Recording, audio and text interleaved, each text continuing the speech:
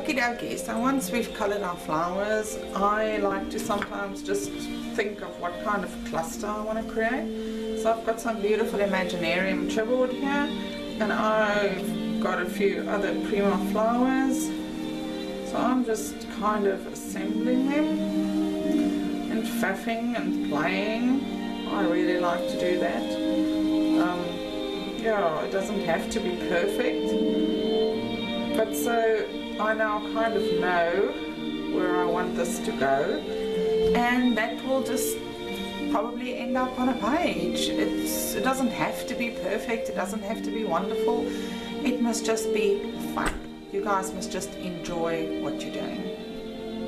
Big hugs. I'll share this once it's done. I don't know where it's going to.